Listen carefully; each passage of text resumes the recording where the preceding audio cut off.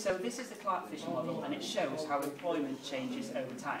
So if we look at pre-industrial countries, these tend to be the poorer ones, they've got a really high percentage of primary employment, and that's because people need to farm, and they need to farm so that they can provide for themselves in terms of food. It's a basic kind of existence. If they have any spare crops, they can sell them and make a little bit of profit to buy some manufactured goods. So really high, we call it subsistence farming here.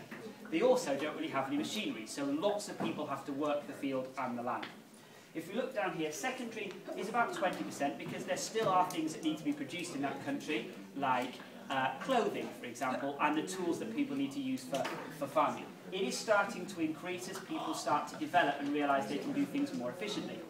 Services, tertiary is low because people don't have much spare money, we call that disposable income, and therefore there's not that much requirement for things like shops and pubs and cinemas, and people aren't paying much tax because they've not got a job that's paying tax because they're farming for themselves, so there aren't things like schools and hospitals and the public services as much.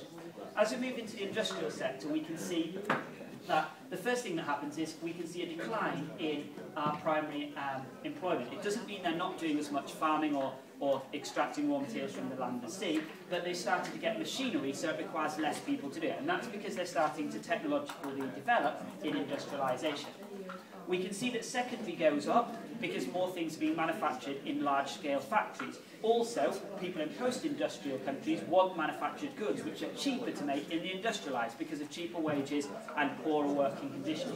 So we see this rise in secondary and also a rise in tertiary because people have got more disposable income because they've now got a regular wage from a factory job or from manufacturing, and therefore they can afford to go out, go to the pub, go to clubs, etc., and spend that money on services. And with people starting to pay taxes, the government services like schools, hospitals, the public services are starting to employ more people in the service industry.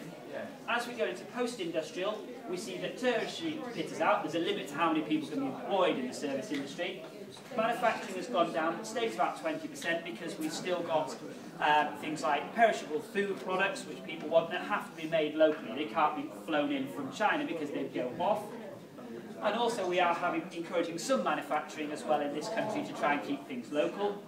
Primary's gone right down because of machinery, and also because we started to use up all our raw materials that they're still finding in the lower sections. And we see this rise in quaternary as we move towards the high-tech industries and start to sell our ideas to other countries as well. If we were looking at pre-industrial, we're talking like a country like Malawi, and you can see that in the textbook. Industrial would be somewhere like Vietnam, and France and the UK would be post-industrial. Thank you.